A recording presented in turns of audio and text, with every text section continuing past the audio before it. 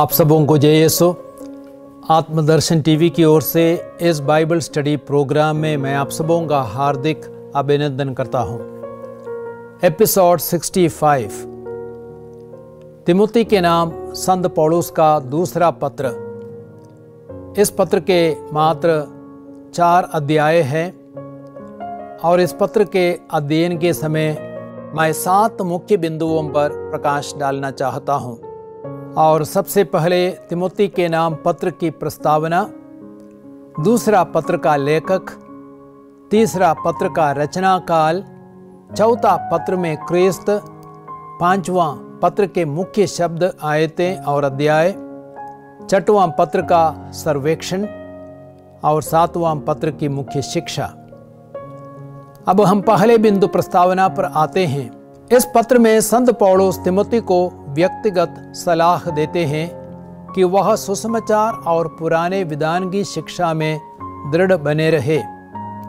एक शिक्षक और सुसमाचार प्रचारक के रूप में अपना कर्तव्य निभाता रहे, पौलुस के साथ कष्ट सहता रहे और पुनर्जीवित मसीह को बराबर याद रखे। साथ ही भ्रामक धारणाओं से सावधान रहने, लौकिक और व्यर्थ बकवाद से दूर रहने तथा समय असमय सुसमाचार सुनाने के लिए आग्रह करते हैं। पौलुस तिमुती के लिए निरंतर प्रार्थना करते हैं और आंसुओं के साथ उसे याद करते हैं। अध्याय 1 वाक्य संख्या 3 से 4। उन्हें लगता है कि उनकी मृत्यु निकट है। अध्याय 4 वाक्य 6। अब हम दूसरे बिंदु पर आते हैं। पत्र का लेखक। 18वीं सदी में तिमुती के नाम 2 पत्र और तीतुस के नाम पत्र, मेषपालीय पत्र अर्थात पास्टरल लेटर्स के नाम से जाने गए। इन पत्रों से ही हमें संकेत मिलता है कि पौलुस इन पत्रों का लेखक है। तिमुती का पहला पत्र अध्याय 1 वाक्य 1, तिमुती का दूसरा पत्र अध्याय 1 वाक्य 1, तीतुस का पत्र अध्याय 1 वाक्य संख्या 1। पत्र के प्रारंभ में पौलुस लिखते हैं, यह पत्र प्रिय पुत्र तिमुती के नाम पौलुस की ओर से है, जिसे ईश्वर ने इस बात का प्रचार करने के लिए ईसा मसीह का प्रेरित चुना है कि उसने हमें जीवन प्रदान करने की जो प्रतिज्ञा की थी वह ईसा में पूरी हो गई। तिमुती का दूसरा पत्र अध्याय 1 वाक्य संख्या 1।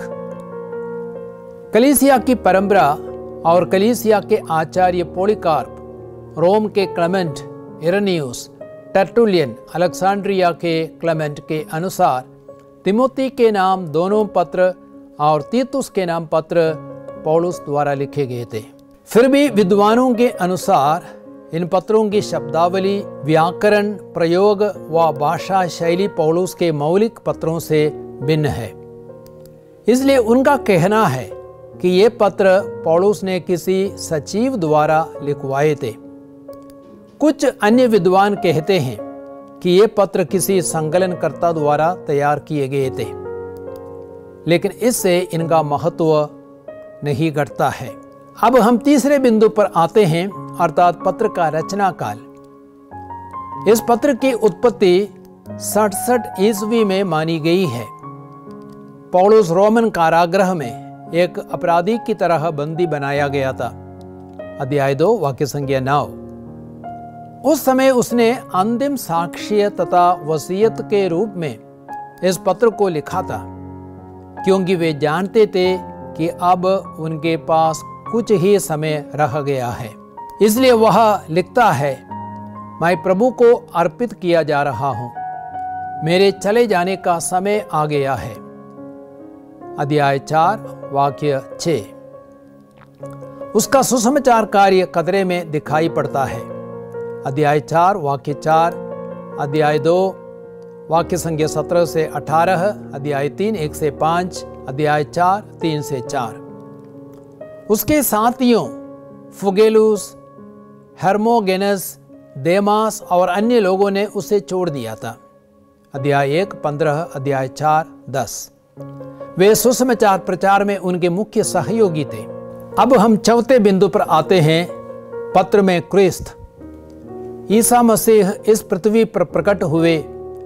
उन्होंने मृत्यु का विनाश किया और अपने सुसमाचार द्वारा अमर जीवन को आलोकित किया है। अध्याय 1 वाक्य संख्या 10। वह मृतकों में से जी उठे। अध्याय 2 8। और वह मुक्ति और आनंद महिमा प्रदान करता है। अध्याय 2 वाक्य 10। यदि हम उनके साथ मर गए तो हम उनके साथ जीवन भी प्राप्त करेंगे। अध्याय 2 11। वह उन सबको जिन्होंने प्रेम के साथ उनके प्रकट होने के दिन की प्रतीक्षा की है, धार्मिकता का मुकुट प्रदान करेंगे। अध्याय 4 वाक्य संख्या 8। और उसके साथ राज्य करेंगे। अध्याय 2 8। अब हम 5वें मुख्य बिंदु पर आते हैं। पत्र के मुख्य शब्द, आयतें और अध्याय। मुख्य शब्द है भेड़ों की देखरेख में धैर्य और सहन शक्ति की आवश्यकता। पौलुस बंदीगृह में डाले गए थे, जिसके कारण उन्हें अपनी भेड़ों की देखरेख का काम को छोड़ना पड़ा। इसलिए पौलुस तिमोथी को आदेश देते हैं कि वह ईमानदारी से पौलुस द्वारा छोड़े गए सभी कामों को संभाले, सभी प्रकार की बाधाओं का सामना करे और सुसमाचार का प्रचार करने के लिए धर्म ग्रंथ का बराबर इस्तेमाल करे। अध्याय 3 वाक्य संख्या 15 से 17। अध्याय 4 वाक्य 2 से 3 तक। तिमोथी को विरोध और अत्याचार का सामना करने के लिए प्रोत्साहन की आवश्यकता थी।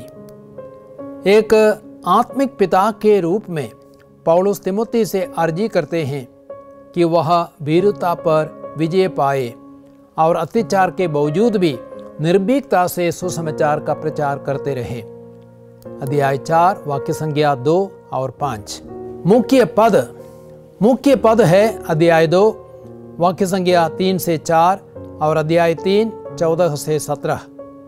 अध्याय 2 3 और 4 में लिखा गया है, ईसा मसीह के उत्तम सैनिक की तरह तुम मेरे साथ कष्ट सहते जाओ। जो सेना में नाम लिख चुका है वह नागरिक जीवन की झंझटों में अपने को नहीं फंसाता, जिससे वे सेना के अधिकारी को प्रसन्न कर सके। और दूसरे मुख्य पद है अध्याय 3 वाक्य संख्या 14 से 17।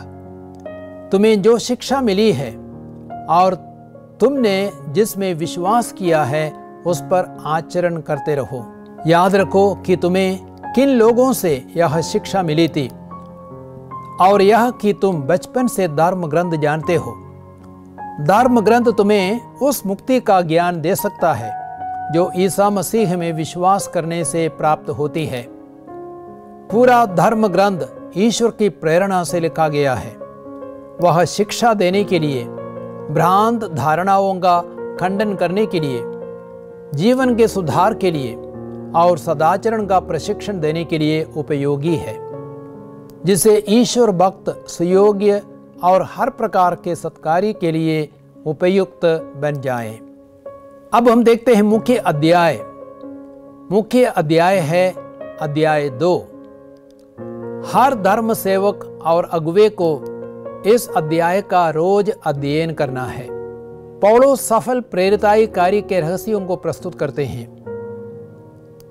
पहला, जो शिक्षा मिली उसे ऐसे विश्वस्त व्यक्तियों को सौंपना है जो स्वयं दूसरों को शिक्षा देने के योग्य हो।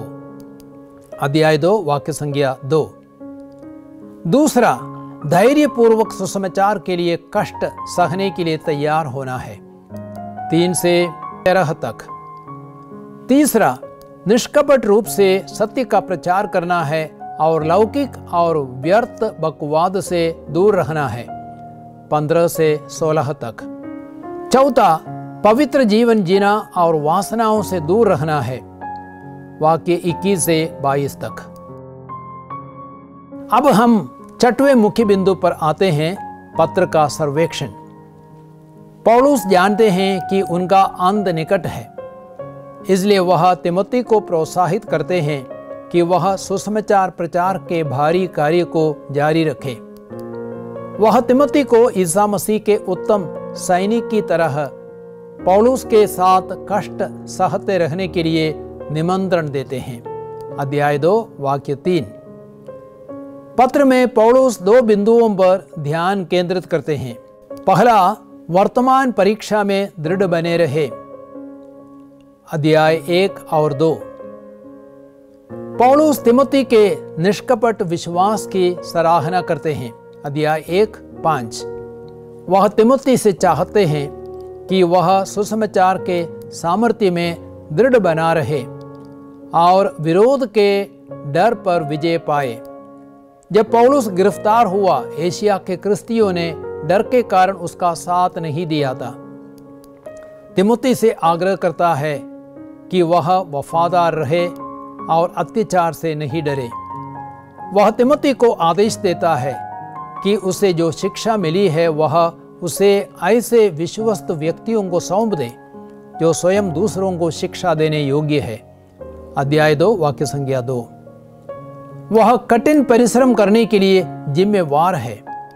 वह अपने को एक शिक्षक, सैनिक, खिलाड़ी, किसान की तरह अपने को अनुशासन में रखे।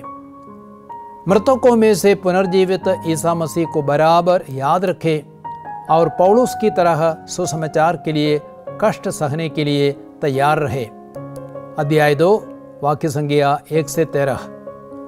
लौकिक और व्यर्थ बकवाद से, युवावस्था की वासनाओं से दूर रहे और उन सबों के साथ जो निष्कपट हृदय से प्रभु का नाम लेते हैं, धार्मिकता, विश्वास, प्रेम तथा शांति की साधन करते रहे।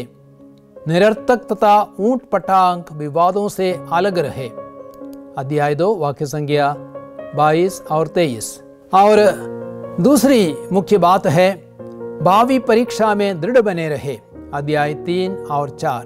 पौलुस को भविष्य में आने वाले धर्म परित्याग और कुकर्म का पूर्वाभास होता है। जब पुरुष और स्त्री खोखली धार्मिकता और झूठी शिक्षा के शिकार बनेंगे, लोग स्वार्थ, लोभ और अहंकार के गुलाम बनेंगे। अध्याय 3 वाक्य संख्या 1 से 9। पौलुस कहता है कि वास्तव में जो लोग मसीह के शिष्य बनकर भक्तिपूर्वक जीवन जीना चाहेंगे, उन सबों को अत्याचार सहना ही पड़ेगा। अध्याय 3:12। उस समय पौलुस चाहता है कि तिमोथी को जो शिक्षा मिली है और उसने जिसमें विश्वास किया है उस पर आचरण करते रहे और बचपन से धर्म ग्रंथ की जो शिक्षा मिली है उस पर दृढ़ बने रहे। अध्याय 3 वाक्य संख्या 10 से 17। पौलुस का तिमोथी से अंतिम अनुरोध यह है, सुसमाचार सुनाओ। समय असमय लोगों से आग्रह करते रहो। बड़े धैर्य से तथा शिक्षा देने के उद्देश्य से लोगों को समझाओ, डांटो और ढारस बंधाओ, क्योंकि वह समय आ रहा है जब लोग हितकारी शिक्षा नहीं सुनेंगे बल्कि मनमाना आचरण करेंगे और अपने पास चाटुकार उपदेशकों की भीड़ जमा करेंगे। वे सच्चाई के प्रति अपने कान बंद करेंगे और कल्पित कथाओं के पीछे दौड़ेंगे। परंतु तुम सब बातों में संतुलित बने रहो, धैर्य से कष्ट सहो, सुसमाचार के प्रचार में लगे रहो और अपने सेवा कार्य में सब कर्तव्य पूरे करते जाओ। अध्याय 4 वाक्य संख्या 1 से 5। अपने जीवन के अंत की निकटता को पहचान कर पौलुस कहते हैं, मैं प्रभु को अर्पित किया जा रहा हूं। मेरे चले जाने का समय आ गया है। मैं अच्छी लड़ाई लड़ चुका हूं, अपनी दौड़ पूरी कर चुका हूं और पूर्ण रूप से ईमानदार रहा हूं। अब मेरे लिए धार्मिकता का वह मुकुट तैयार है जिसे न्यायी विचारपति प्रभु मुझे उस दिन प्रदान करेंगे। मुझको ही नहीं बल्कि उन सबको जिन्होंने प्रेम के साथ उनके प्रकट होने के दिन की प्रतीक्षा की है। अध्याय 4 वाक्य संख्या 6 से 8 तक। पौलुस अपनी मृत्यु के पहले तिमोथी से मिलने की इच्छा प्रकट करते हैं। अध्याय 4 वाक्य संख्या 9। तिमोथी के नाम पत्र की मुख्य शिक्षा। तिमोथी के नाम दूसरा पत्र बहुत ही छोटा है, किंतु हमें कई महत्वपूर्ण शिक्षाएं देता है। पहली शिक्षा यह है, ईश्वरीय वरदान की ज्वाला प्रज्वलित बनाए रखें। पौलुस तिमोथी से अनुरोध करते हैं, तुम ईश्वरीय वरदान की वह ज्वाला प्रज्वलित बनाए रखो जो मेरे हाथों के आरोपण से तुम में विद्यमान है। ईश्वर ने हमें वीरता का नहीं बल्कि सामर्थ्य, प्रेम तथा आत्मसंयम का मनोभाव प्रदान किया। अध्याय 1 वाक्य संज्ञा 6 से 7 तक। ईश्वरीय वरदान की ज्वाला पवित्र आत्मा का अभिषेक है और उसे प्रज्वलित बनाए रखने के लिए पवित्र आत्मा को प्रार्थना, वचन और सुसमाचार प्रचार द्वारा पोषित करना है और जीवित रखना है। दूसरी मुख्य शिक्षा है, जो निधि हमें सौंपी गई है उसे सुरक्षित रखना है। पौलुस तिमोथी से कहता है, जो निधि तुम्हें सौंपी गई उसे हम में निवास करने वाले पवित्र आत्मा की सहायता से सुरक्षित रखो। अध्याय 1 वाक्य 14। वह निधि सुसमाचार है जो यह कहता है कि यीशु मसीह है एवं संसार का एकमात्र मुक्तिदाता है। उसने हमारी मुक्ति के लिए अपने जीवन को कुर्बान किया है। इस सुसमाचार को हमें अपने तक सीमित नहीं रखना बल्कि पवित्र आत्मा की शक्ति से दूसरों को देना है। तीसरी मुख्य शिक्षा है, पुनर्जीवित मसीह को बराबर याद करना है। पौलुस कहता है, दाऊद के वंश में उत्पन्न मृतकों में से पुनर्जीवित ईसा मसीह को बराबर याद रखो। यह मेरे सुसमाचार का विषय है। मैं इस सुसमाचार की सेवा में कष्ट पाता हूँ और अपराधी की तरह बंदी हूँ। मैं चुने हुए लोगों के लिए सब कुछ सहता हूँ, जिसे वे भी ईसा मसीह द्वारा मुक्ति तथा सदा बनी रहने वाली महिमा प्राप्त करें। यह कथन सुनिश्चित है, यदि हम उनके साथ मर गए तो हम उनके साथ जीवन भी प्राप्त करेंगे। यदि हम दृढ़ रहे तो उनके साथ राज्य करेंगे। अध्याय 2 वाक्य संख्या 8 से 12। यदि हम यह सोचते हैं कि यीशु हमारे लिए मर गए तो अच्छा करते हैं और यीशु के महान प्रेम को याद करते हैं, लेकिन उससे भी बढ़कर हमें बराबर यह सोचना है कि यीशु जीवित है और हर पल हर घड़ी हमारे साथ है। तब ही हमें हर प्रकार के दुख, कष्ट और अत्याचार सहने के लिए हिम्मत और शक्ति मिलेगी। चौथी मुख्य शिक्षा है, अत्याचार सहने के लिए तैयार होना है। पौलुस कहते हैं, वास्तव में जो लोग मसीह के शिष्य बनकर भक्तिपूर्वक जीवन बिताना चाहेंगे उन सबों को अत्याचार सहना ही पड़ेगा, किंतु पापी और धूर्त लोग दूसरों को और अपने को धोखा देते हुए बदतर होते जाएंगे। तुम्हें जो शिक्षा मिली है और तुमने जिसमें विश्वास किया है उस पर आचरण करते रहो। अध्याय 3 वाक्य संज्ञा 12 से 14। आज संसार भर में क्रिस्तियों की जनसंख्या सबसे अधिक है, फिर भी क्रिस्ती विश्वासियों को अपने विश्वास के कारण बहुत से राष्ट्रों में अत्याचार का सामना करना पड़ता है। उसे हमें स्वीकारना है। और पांचवी मुख्य शिक्षा है, समय असमय सुसमाचार सुनाना है। पौलुस तिमोथी से अनुरोध करता है, सुसमाचार सुनाओ, समय असमय लोगों से आग्रह करते रहो, बड़े धैर्य से तथा शिक्षा देने के उद्देश्य से लोगों को समझाओ, डांटो और ढारस बंधाओ, क्योंकि वह समय आ रहा है जब लोग हितकारी शिक्षा नहीं सुनेंगे बल्कि मनमाना आचरण करेंगे और अपने पास चाटुकार उपदेशकों की भीड़ जमा करेंगे। वे सच्चाई के प्रति अपने कान बंद करेंगे और कल्पित कथाओं के पीछे दौड़ेंगे, परंतु तुम सब बातों में संतुलित बने रहो, धैर्य से कष्ट सहते रहो, सुसमाचार के प्रचार में लगे रहो और अपने सेवा कार्य के सब कर्तव्य पूरे करते जाओ। अध्याय 4 वाक्य संख्या 2 से 5। दूसरों को सुसमाचार सुनाने का जब भी मौका मिलता है उसका सदुपयोग करना है। प्यारे भाइयों और बहनों, हम लोगों ने तिमोथी के नाम दूसरे पत्र का अध्ययन करने का प्रयास किया है। मेरी आशा है आपको उस पत्र को समझने के लिए सहायता मिलेगी। अब उस पत्र का अध्ययन करें और उस पर मनन करें। मैं आपके लिए एक छोटी सी प्रार्थना करता हूँ। प्यारे पिता परमेश्वर, जितने भी लोग बाइबल के अध्ययन में दिलचस्पी लेते हैं और उसको जानने के लिए कदम उठाए हैं, उन सबों पर आशीषों की वर्षा कीजिए। उन्हें प्रज्ञा और ज्ञान प्रदान कीजिए। बाइबल के वचनों को अपने जीवन में उतारने के लिए कृपा दीजिए। सर्वशक्तिमान परमेश्वर, पिता, पुत्र, पवित्र आत्मा आप सबों को आशीर्वाद प्रदान करे। आमीन। सबको जय यीशु।